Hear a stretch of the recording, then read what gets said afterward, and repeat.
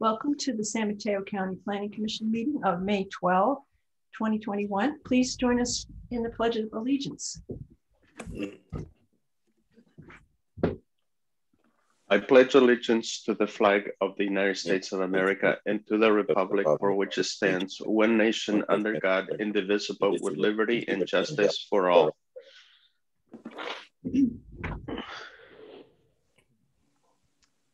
May we have roll call, please? Commissioner Gupta? Here. Commissioner Santa Cruz? Aye. Commissioner Hansen? Here. Commissioner Ramirez? Here. Chair Ketchum? Here. And staff is represented by Monowitz, Fox, and Montes. Okay, next on the agenda is oral communications. This is an opportunity for members of the public to speak on any subject that is not on today's agenda. Speakers will be limited to 5 minutes. First, staff will explain how the public comment process works for our remote meeting. Thank you, Chair.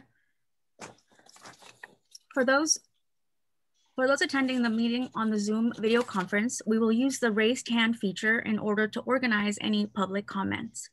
During the general public comment period and for each item on the regular agenda, I will ask those members of the public who wish to comment to click the raised hand feature to raise your hand to speak on that agenda item. For those joining by phone, please press *9 to indicate your desire to speak. Please note that members of the public must wait with my prompt in connection with each agenda item before using the raised hand function.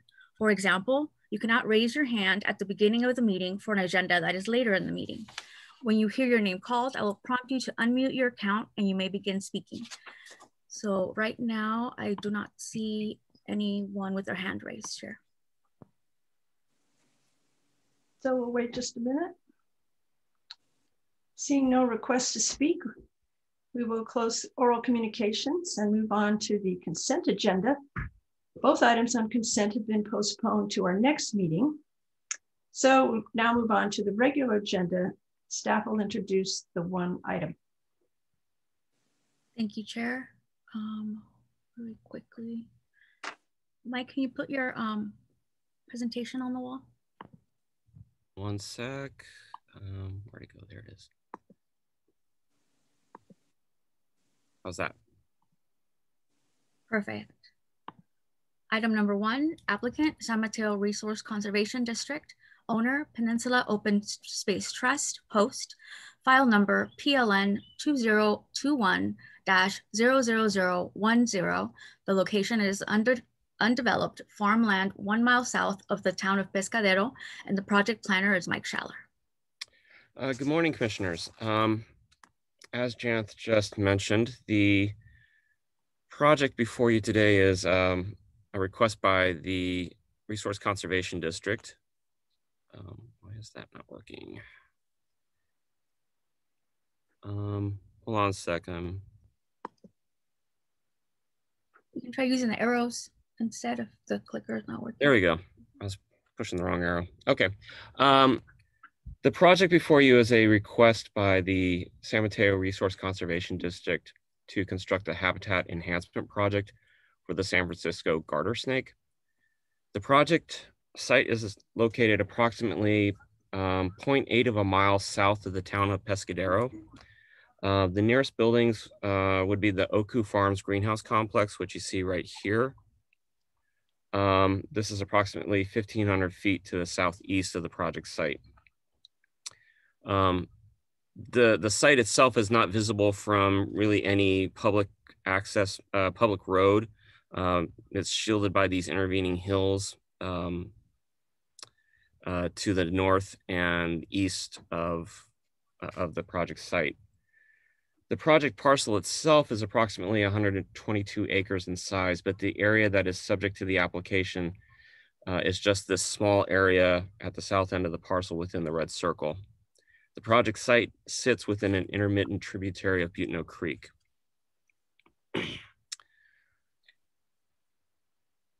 The project consists of several key components. The first step in the project would be the removal of vegetation. This will involve removal primarily of willows and tules from the eastern portion of the pond in this area around here.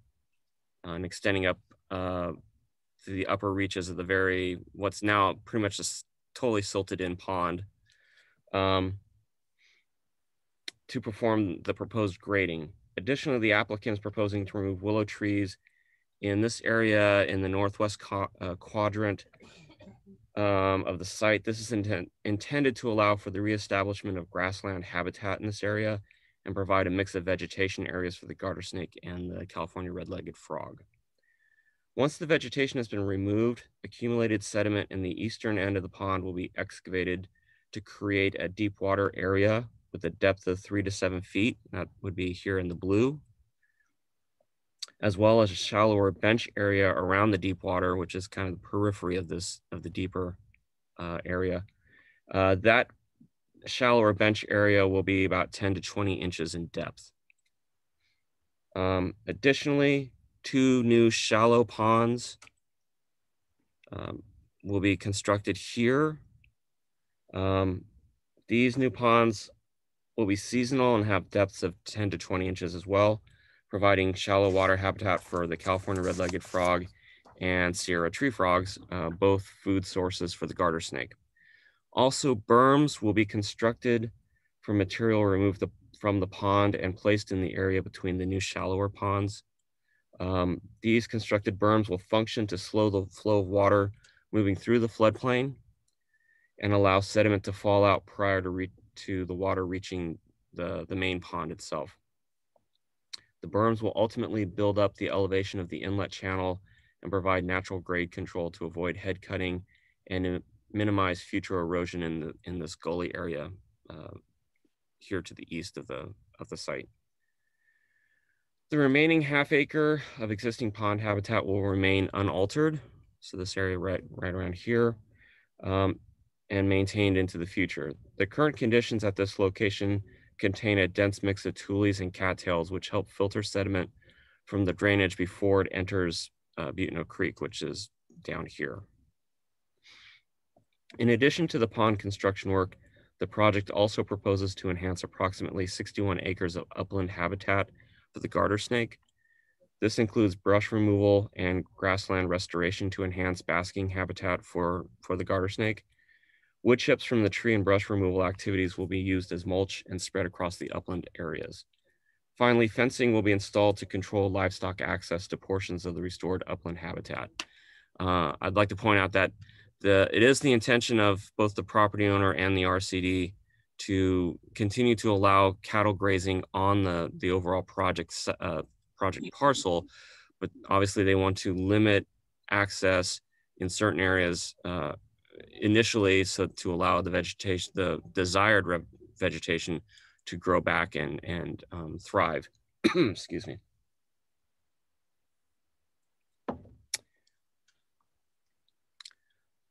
As discussed in your staff report, Fish and Wildlife Management activities are permitted use in both riparian and wetland habitat areas under the LCP.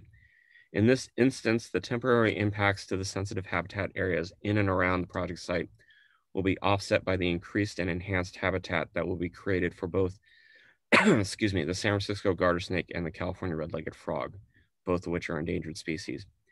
The applicant for this project, the RCD, has worked closely with the U.S. Fish and Wildlife Service on the design and implementation of this project. The design and implementation measures contained in the applicant's materials comply with the performance standards policies contained in the LCP. Proposed mitigation measures contained in the project CEQA document have also been included as conditions of approval in attachment A of your staff report. So in closing, staff is recommending approval of this project subject to the required findings and conditions of approval identified in attachment A of your report. Are there any questions I can answer for the commissioners at this time? Thank you for your report. Commissioner Ramirez, would you like to start us off? Do you have any questions? Yeah, it was never really clear to me if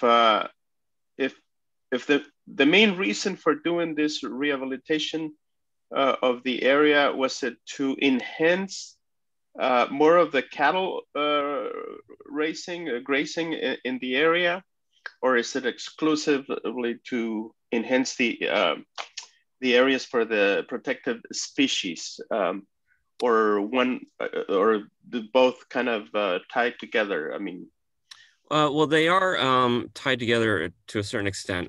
As I mentioned, it is the intention of the RCD and the property owner post to continue to allow some access to the existing pond for cattle. But primarily their intention is, their hope is to be able to siphon water out of the pond and into a series of troughs that would allow the cattle to get water, but without having to trample through the pond. But the primary intended focus of the project is habitat enhancement for the garter snake and the red-legged frog.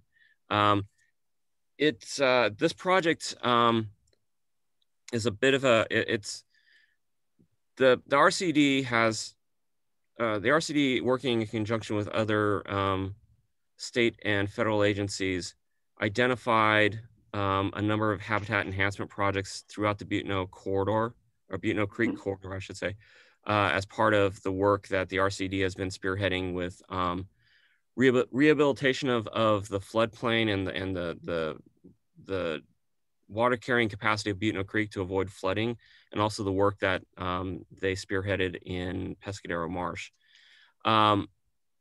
The money, so to speak, for this project is coming from PG&E, and it's required mitigation by PG&E for a project they have on the bay side of the county, where they're impacting identified fish and frog habitat over on in Belmont area, if I remember correctly.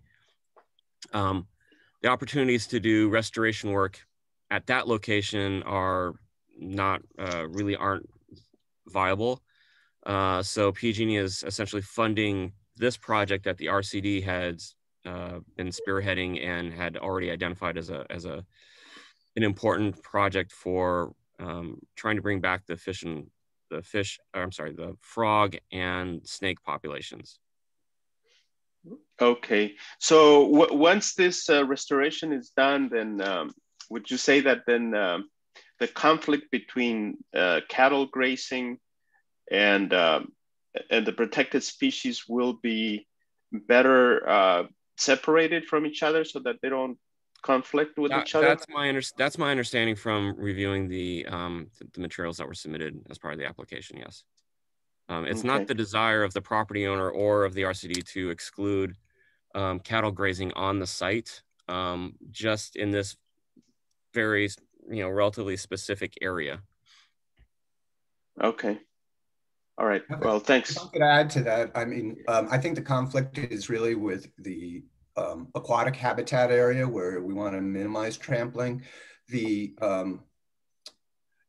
use of the site for active grazing can have beneficial impacts for the species of concern, in that the hooves of the cows can create depressions and burrows which are subsequently used by the snakes and so forth. So I think that, the two are not necessarily in conflict, and I think that this project shows how to effectively manage the grazing such that they can coexist in a beneficial way.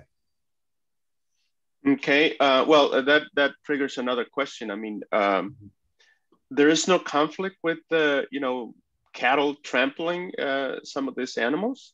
Well, I think effective management of grazing operation is critical, and I think there is the potential for conflict if that's not done.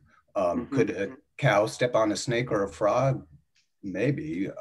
I don't know of, and the RCD will probably speak to that, but I think in general, the presence of grazing animals in the vicinity of this habitat is a good thing. But yeah, okay. All right. That's fine. No additional questions at the moment. Commissioner Santa Cruz. Thank you, Commissioner. I just wanted to ask a question regarding the garter snake. The project, is it done because these garter snakes are in extinction, or just a matter of coexistence with the rest of the habitats around it? Well, the San Francisco garter snake is a federally listed endangered species, as is the California red-legged frog. And both are known to occur within the Butno Creek habitat channel, they have been identified, at least at times, in and around this pond area. Okay, and then I know that Botano Park has some hiking trails and driving campsite and walking campsite. Are these ponds away from those areas, or yes, Butno State Park is probably about, I would say, about 4 miles, 3.5 to 4 miles to the southeast of the project site. Okay, thank you very much. Commissioner Gupta.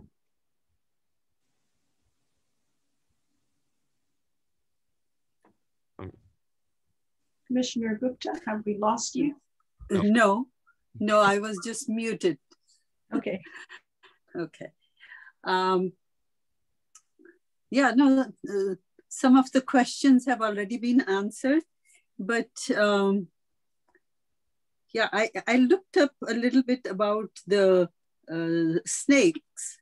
You know, snakes don't give you a feeling of comfort when you, even when you read about them. So the cattle, I'm still trying to wrap my arms around it, is the cattle and the snakes, they don't kind of interfere with each other in any way, and there's no way of separating them, I assume. Well, there's partial separation with this project. I mean, keeping the cows, minimizing their entry points into the pond will go a long way in addressing that.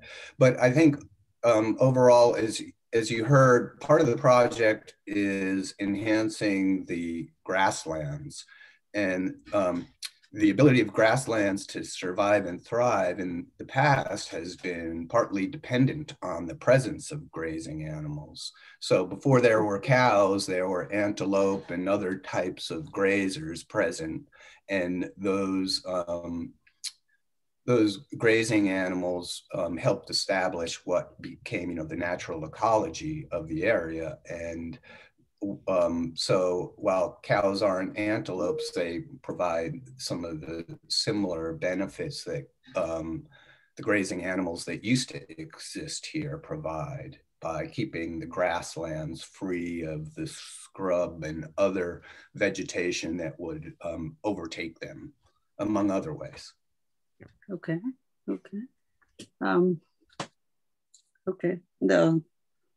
I'm getting some feel for that. So when animals are grazing, at that time, they may not be snakes in that area, or is that dense vegetation kind of thinned out so that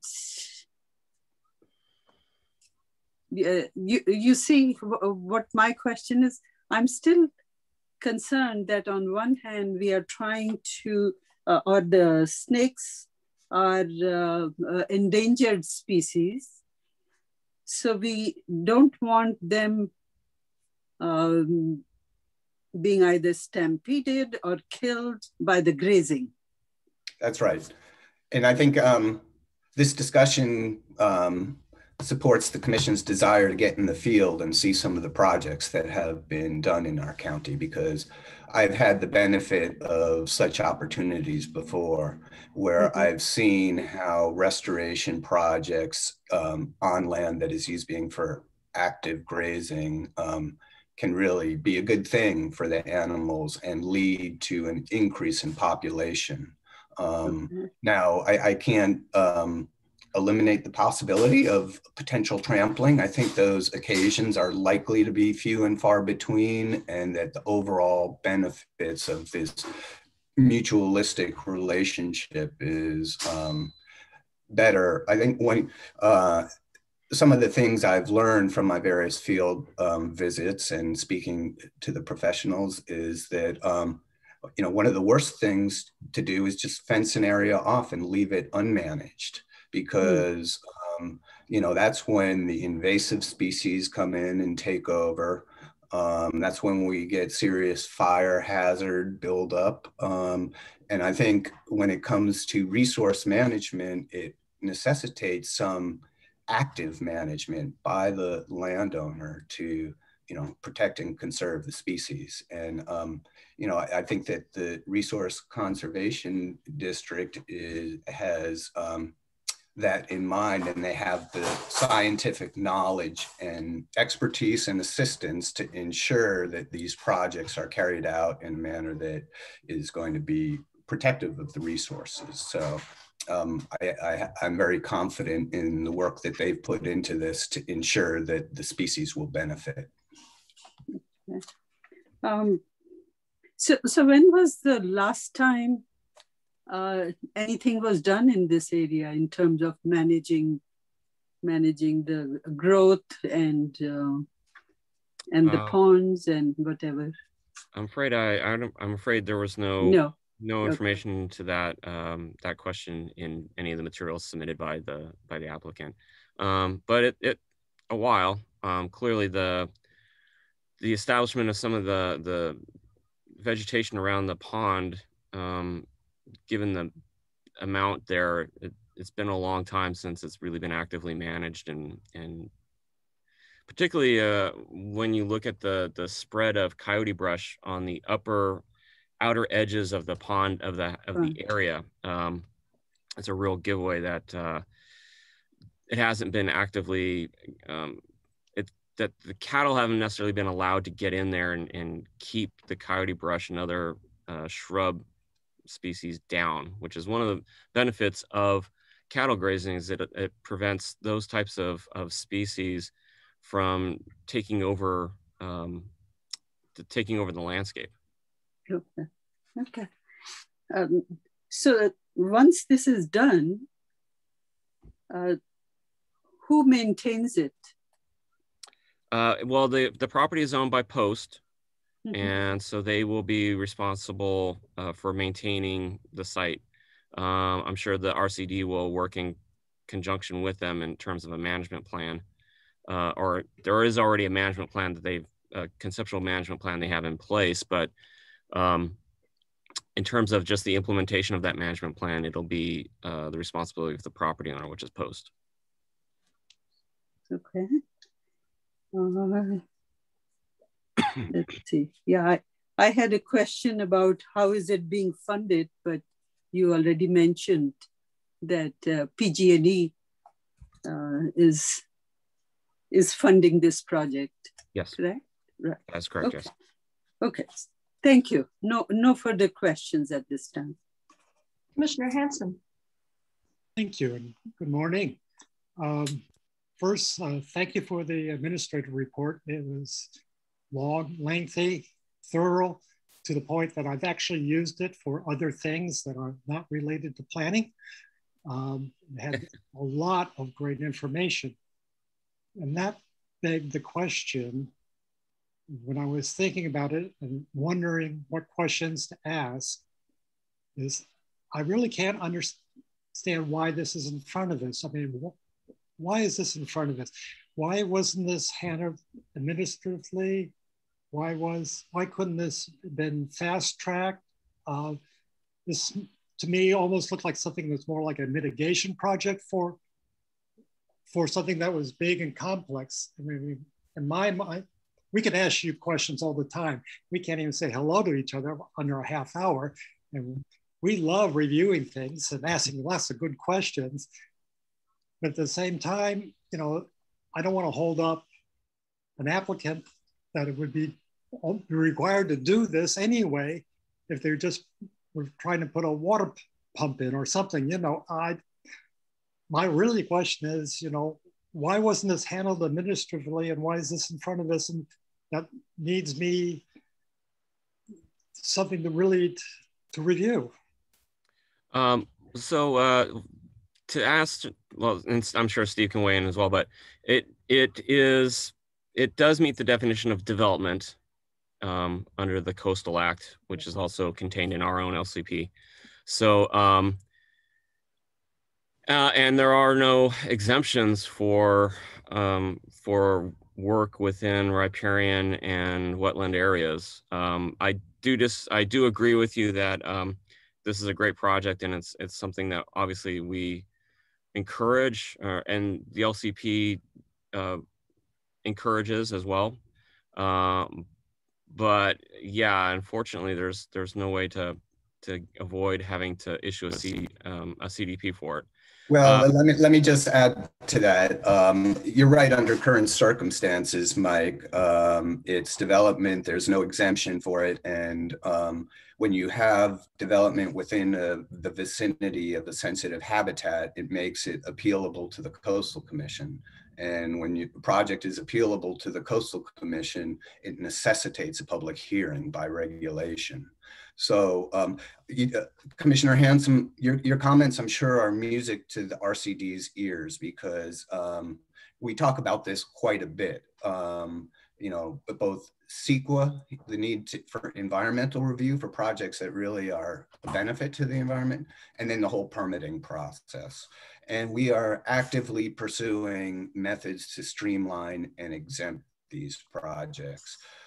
One of the methods we do that by is by asking the conservation districts or special districts that will be doing these types of restoration projects to kind of put together a master plan. And let's take care of, you know, your next 5 years of restoration activities at one hearing, so that we don't have to do one for each, right? That can be difficult, I think, on the resource agencies to predict that out that far, but it has been used in some instances. The other thing is where we can partner with federal agencies. The federal government is exempt from coastal permit requirements, and they go straight through the Coastal Commission directly through their federal consistency projects. And then in the director's report later, I'll talk about fire clearance projects, because we're kind of taking the same approach. And one of the approaches we're using there is to have the RCD develop a public works plan that they can submit directly to the Coastal Commission and eliminate the need for coastal permits. So your points are very well taken, but the current status of the regulations are very protective about all activities within sensitive habitats. And I think that's partly because there have been restoration projects that have gone wrong, and having some oversight over that to make sure that they're implemented correctly, I think has been just part of this transition where we're probably ready to move to a more streamlined, expedited process. Just wanted to hear what you needed out of me. And I don't want to be picky-uni, you know, because that could be my nature if I allow it to happen. So, well, now we could have put it on consent and eliminated the need for, you know, questioning. But I think, you know, given our calendar for today, and also given the opportunity to learn about this type of activity, I thought it was a useful thing for us to have a discussion on it.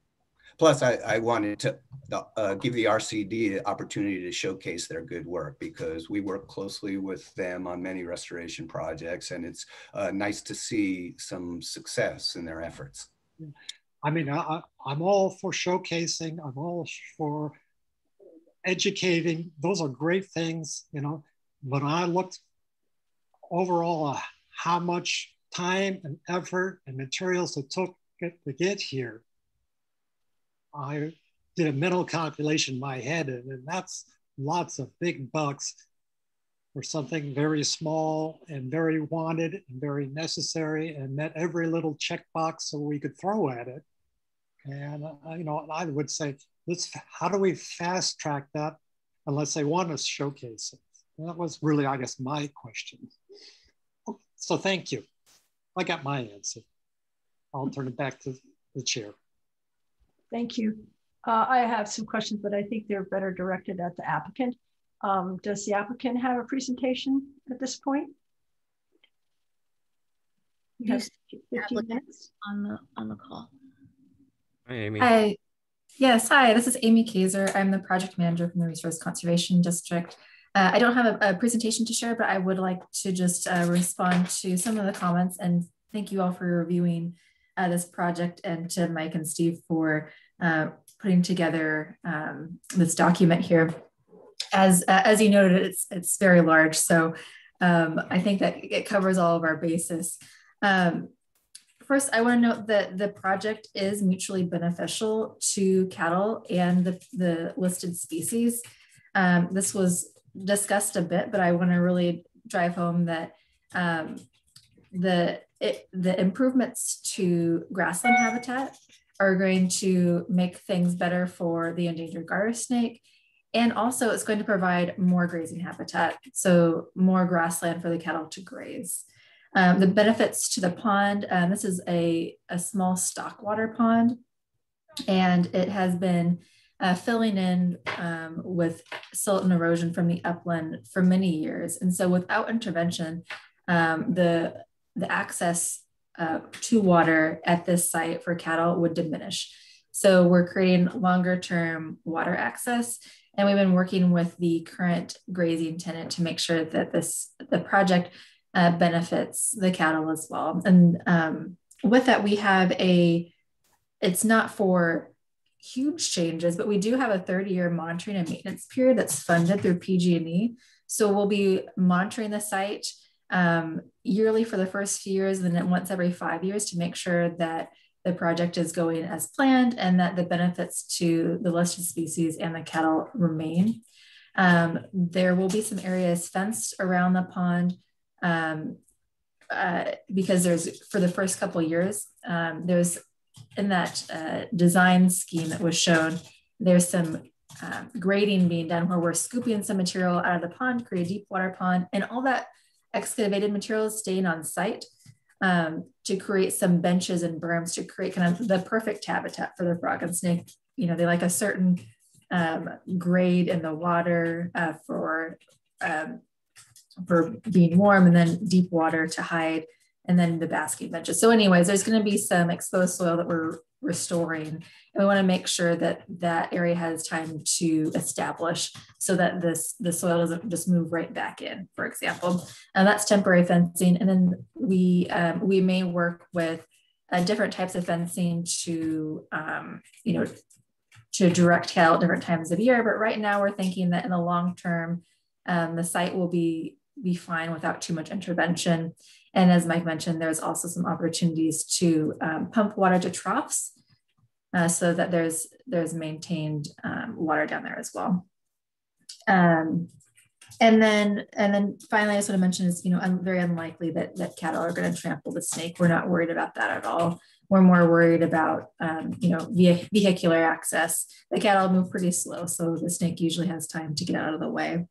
But we're really excited about this project. It's a great benefit to the snake in this area, as well as the frog. So we're excited to see a project that is so good for recovery of these species, as well as supporting local operations like the cattle grazing. So thank you very much, and I'm happy to answer any questions you may have. Thank you. Commissioner Ramirez. Yes, question. How many heads of cattle would you say that are going to graze the area, or normally would graze that the area in general? That's a good question. I don't know. I don't know the limits that the landowner has on number of cattle. I think there's currently a couple dozen, but I don't know for sure.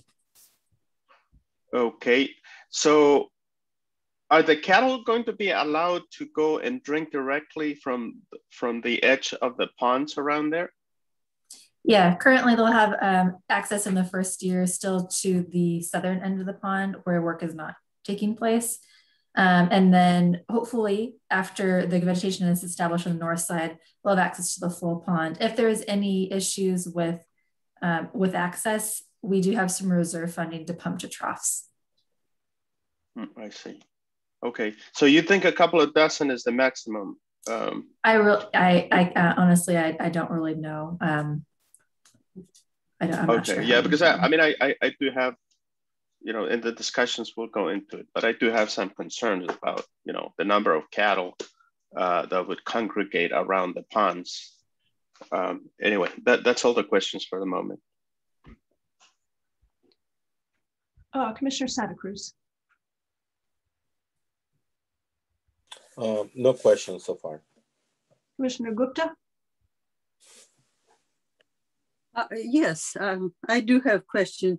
Follow on to Commissioner Ramirez's question. Are these cattle brought in to graze, or they live on the property or parcel? The cattle are currently there. They're grazing, yes. They might be taken on and off. It really depends on who the tenant is and what their agreement is with the landowner. And so we're not really involved in that aspect of the site. I see. So just for my own clarification, so it's not like sometimes goats are brought in to clean up or graze. Gotcha. Not that I'm aware of. No. Okay. All right. That's good. One more thing I'm curious about is, what is the project schedule like? Yes, we are hoping to go to construction this summer. This is a timely meeting. Okay. We got delayed last year due to COVID. So there's a fair number of restrictions that we have on timing due to the species and the fact that we're working in water. So We're hoping to start in midsummer and do the bulk of our work in August through early October. Okay. And if all goes well, by October, it would be done? That's correct, yes. Okay. Thank you. No further questions. Commissioner Hanson. Morning, Amy. I've got one question is, what's your estimated cost for the project? It's nearly $1 million in total for the construction and then the 30 years of monitoring and maintenance.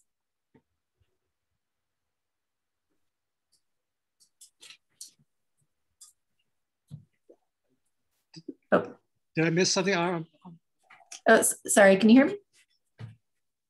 I'm a little hard of hearing at the moment, so I'm in response. Yeah, it's nearly $1 million for the total of permitting, construction, and then 30 years of monitoring and maintenance. Okay. What was your overhead cost of getting to this point? That's a good question. I don't know off the top of my head, but I can pull up. I just wanted that. Just curious. I just didn't want the base costs of getting a couple ponds and burns in to be less than the overhead to get here. It's just a point I wanted to make. Yeah. Thank you.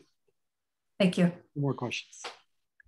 So my question is, just curious, how does the process work for PG&E in this case to connect with agencies or landowners for habitat mitigation? I mean, was they doing a project, they have to mitigate that somewhere? Is there a list of possibilities that they can look up and they found you, or the other way around? Yeah, that's a good question. And in this case, so PG&E, when they do a project, just like we have to go through a permitting process, they do as well. And so as part of their permitting process with the federal government, they were connected with U.S. Fish and Wildlife Service for their mitigation requirements. And Fish and Wildlife Service knows the RCD and the type of work that we do in this area. So they recommended that PG&E connect with us for mitigation. And U.S. Fish and Wildlife Service makes this connection with a few different entities to the RCD when it's a project that they think the RCD might take on that's, some sort of public good. And so we had already identified this habitat improvement project, and we're able to offer it to the U.S. Fish and Wildlife Service as a mitigation opportunity, and they accepted it. So it can happen in a number of ways, but typically it's the agency that connects the other applicant, the initial construction applicant, with the RCD. Oh, thank you. I just wanted to say while you're here, I really appreciate reading these kind of staff reports and the detail that's there. I know it must be a headache to prepare it all, but I just found it very interesting. Especially Mark Hilkema's history of the Native Americans and all that. Anyway, so now we'll move on to public comment, and I'll turn this portion over to Ms. Lujan. Thank you, Chair. We're now opening public comment for this item. If your hand is raised, your name will be called. I will lower your hand after you speak. By those joining by telephone, please press *9. And right now, I don't see any hands raised, Chair, but we're gonna give it a couple seconds. Seeing none, there isn't. Okay, seeing that no members of the public wish to speak, public comment on this item is now closed. Let's see, so now we'll move on to commissioner comments and deliberation. And we'll start with Commissioner Ramirez. Thank you, Chairwoman. Yeah, so just to kind of follow up on the questioning that I was doing, I am concerned about the number of cattle. It would be nice to actually understand, what that looks like, because I think that if there are too many, it may actually overwhelm the area and trample some of these animals. So I almost wish that there was an exclusion area right at the pond so that, that wouldn't happen. I think in the rest of the grazing areas, I mean, it's great that, this will enhance also for more grass to grow so that the cattle have more areas to graze, better overall for the cattle and the business, I guess. But the concern for me is that I would like to know, how many cattle, because I grew up actually, in the cattle business since when I was small, and part of my job was actually to make sure that the cattle would not overgraze in one area and always move them, keep them moving. And while we're talking about, naturally we had other animals that would take care of that, elk or whatever else. But I think normally those type of animals, they wouldn't stand around for very long times. They graze one area and then they move on. And with cattle, as you're grazing, if there's no one there to move them along, they can spend too much time in one area. And in this case, I mean, the most important aspect of this project has to be the protection of this protective species. So anything that we can do to make sure that they don't get harassed, trampled, things like that, it's at the most, the most important thing that we should be looking at. But overall, I would say, yes, I do support the project, because I think it's great that we're enhancing, the area for the natural habitat of these animals. So I think it's nice. It's good to see that. And I would also have a little bit of disagreement with Commissioner Hansen. I love reading these reports, especially for the historical facts. And I think if it wasn't for this, I mean, to me, this is a total educational aspect that I receive every time I read these reports, and I really like it. So, but I agree. I mean, I think they should probably be fast-tracked and move so that there's more of them done rather than taking too long to get them done. So that's my take on this. Thank you. Commissioner Santa Cruz. I just have a question for the applicant. If the Peninsula Open Space Trust is responsible for this project, and Commissioner Hansen asked the question, and how much is the budget for the construction of this, which is about $1 million, where is this money coming from? Yeah, so the RCD is responsible for the 30-year maintenance and monitoring period of this particular project. Peninsula Open Space Trust would be, is responsible for managing their entire site. But through this mitigation agreement, it's the RCD that's responsible for that 30-year maintenance and monitoring period. And the funding has come through PG&E through that mitigation. Okay. Okay. Thank you very much. Commissioner Gupta.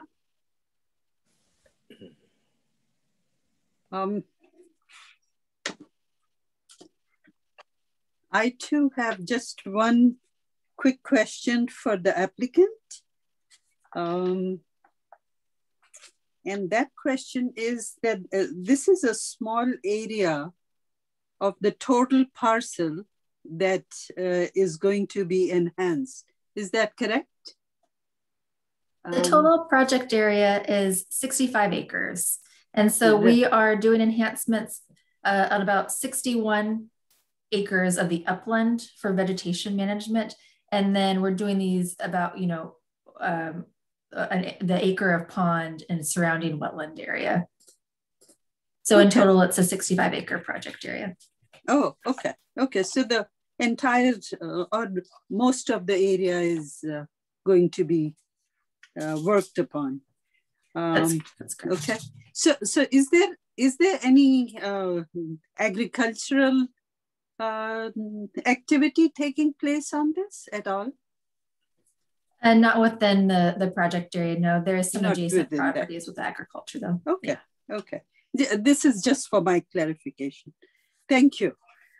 So the way I'm looking at this project is I think it's a very good project. And yes, it should be fast-tracked, but I'm not familiar with the processes that take place.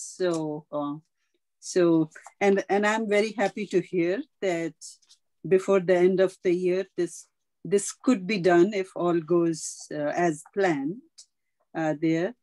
And I really looked at the report, and I was impressed how well documented it is, and how the thing that really caught my eye was that the workers would be trained, because not everybody understands the requirements on these kind of projects, that all workers would be trained before they start the construction.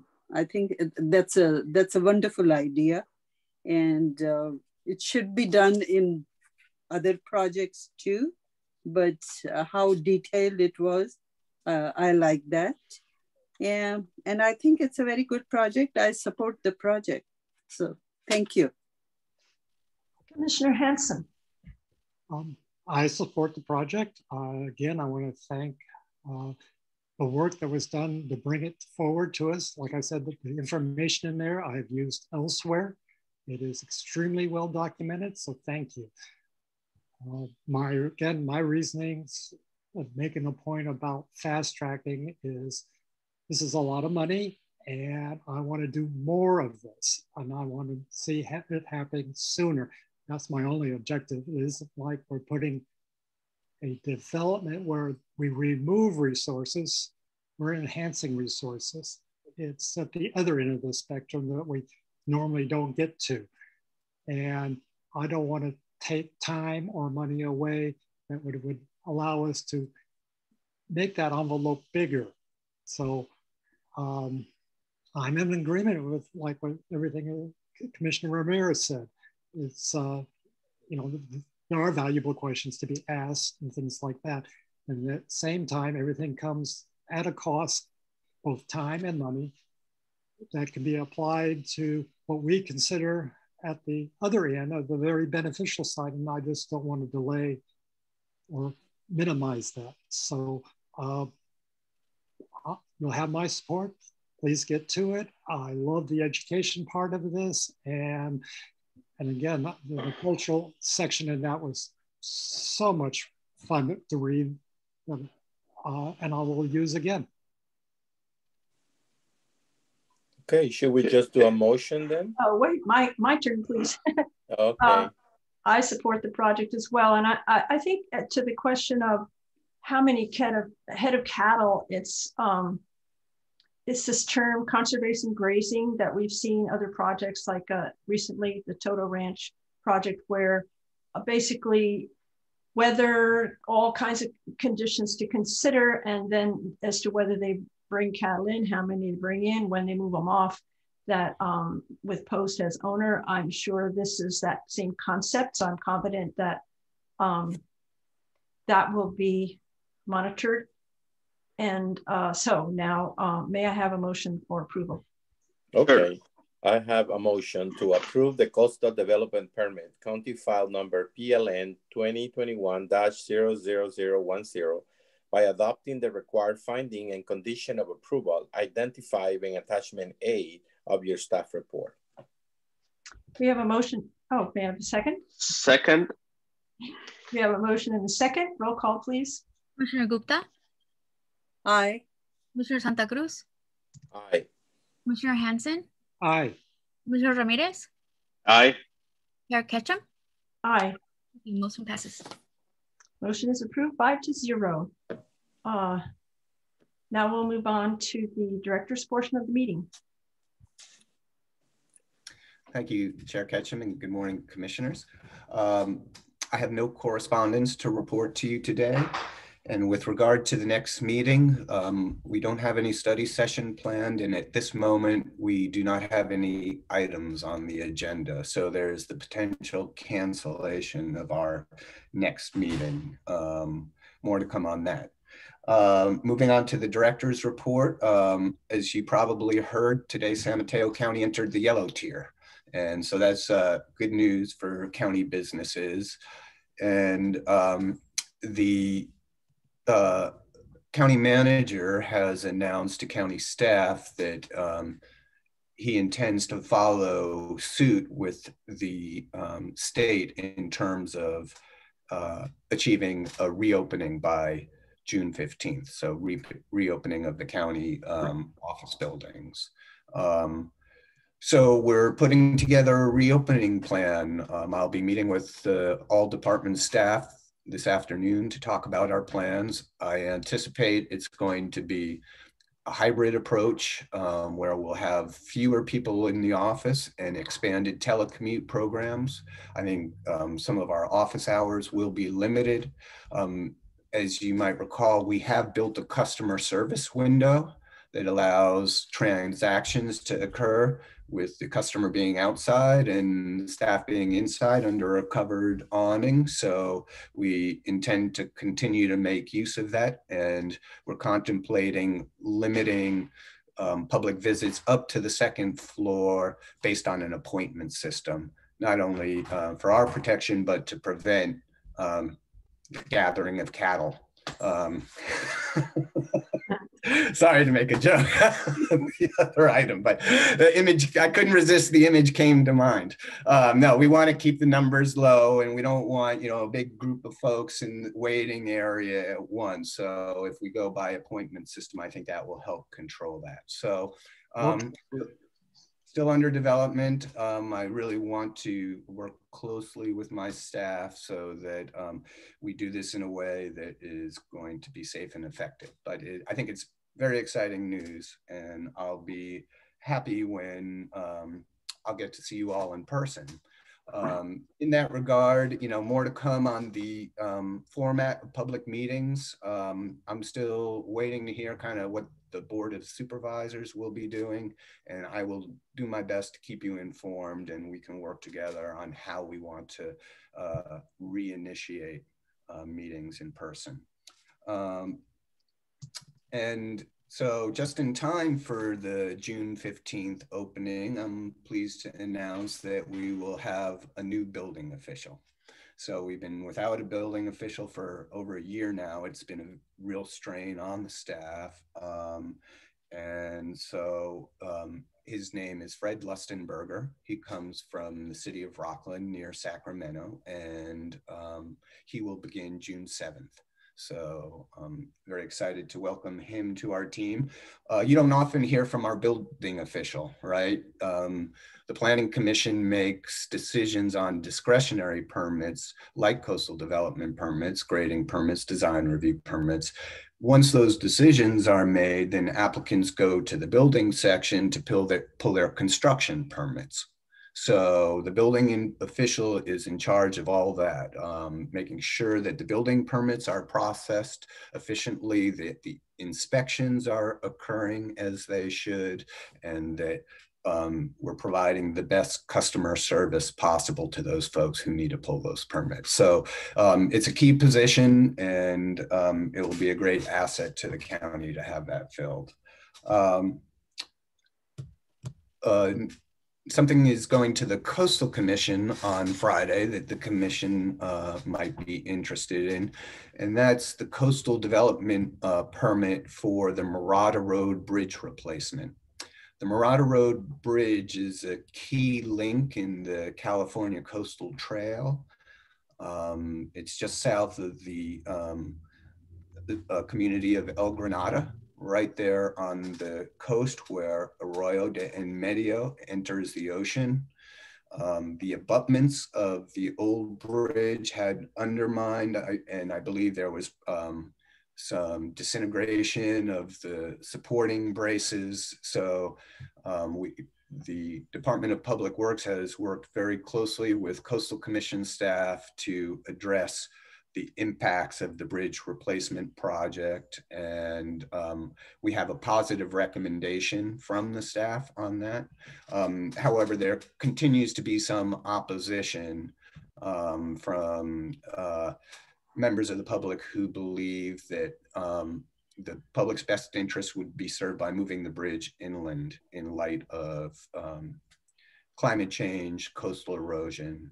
And I don't think the county disagrees that that is something that is may need to be looked at in the future. But in terms of reestablishing this critical link in the coastal trail and doing it in a timely manner, we're hoping to get Coastal Commission approval of this permit. And that's gonna be on Friday, probably around noontime. If you're interested in tuning in, it's hard to predict when it will come up, but for those of you who haven't observed a Coastal Commission meeting, they're pretty much always interesting and worth tuning into, so might be worth watching. I mentioned there is a bunch of fire clearance project efforts underway, including the Resource Conservation District's attempt to get a public works plan approved by the Coastal Commission, which would exempt these projects from having to come to you for a coastal development permit if that's successful. So we've been working closely with the RCD, the Coastal Commission, as well as Santa Cruz County. This is a partnership with Santa Cruz County RCD. And I think this will go a long way in addressing some of the management needs of our forests.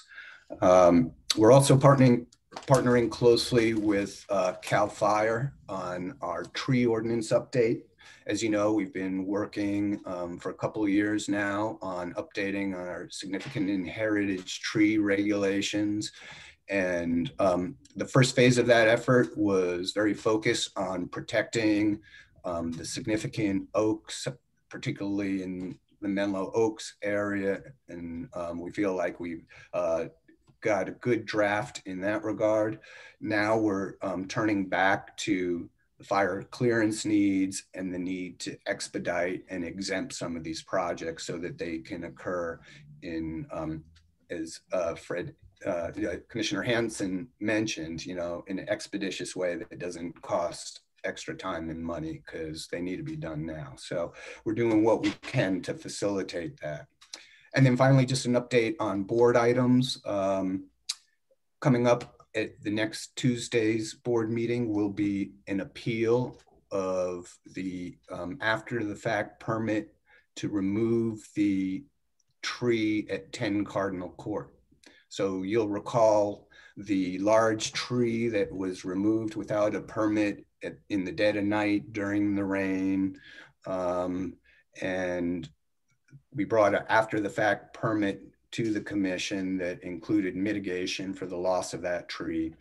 The Planning Commission's approval of that permit has been appealed to the Board of Supervisors. So we'll be hearing that appeal on Tuesday.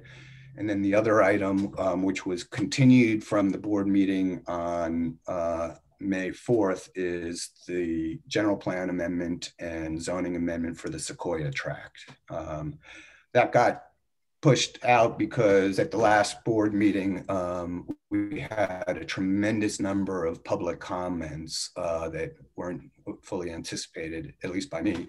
And it was focused on the concern about the expiration of the moratorium on eviction. So large numbers of the public came to speak to the board about applying pressure to the state to extend that moratorium. And if the state doesn't do it, they'd like to see the county take action. So due to timing impacts from that, we got postponed, but it will be coming up next Tuesday.